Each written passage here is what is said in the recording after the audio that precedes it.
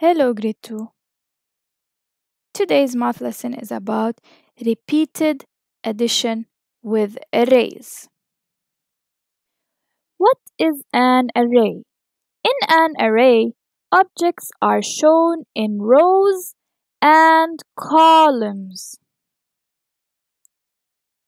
What do I mean by rows?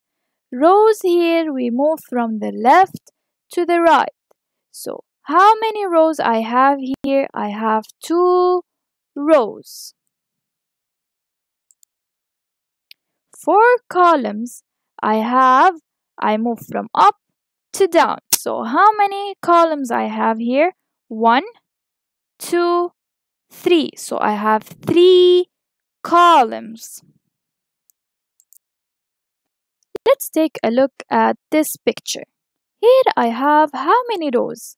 So as we said, rows we move from the left to the right. So how many rows I have here? 1, 2, 3. So I have 3 rows. Now, how many butterfly I have in each row?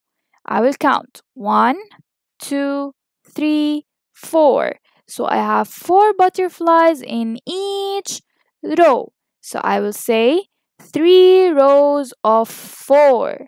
Now, to find the total, what do? I will add the 4 how many times?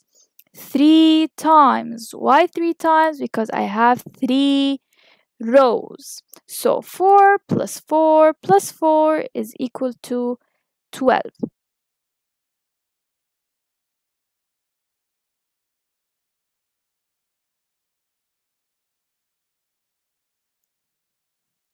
Let's take a look at this example now. So how many rows I have here? 1, 2. So I have 2 rows. And in each row, how many balls do I have? Now 1, 2, 3. So I will say I have 2 rows of 3. To find the total here, I will add 3. How many times? I will add it 2 times because I have 2 rows. So 3 plus 3 is equal to 6. This means I have 6 balls in total. As you can see, 1, 2, 3, 4, 5, and 6 balls